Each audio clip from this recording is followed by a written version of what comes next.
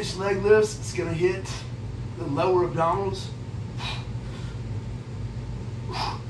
If you have lower back issues, you may have some air up under here. You don't want to be arching the back. You want to be pushing the lower back against the pad. So you may need to lift the head up and push yourself forward just to emphasize that. Another option here is if you really struggle with the legs being straight, we can try bending the knees slightly. You can do a knee tuck variation, or we can just do a scissor variation right here. Still get those same muscle groups fired, but take some of the tension off of the lower back.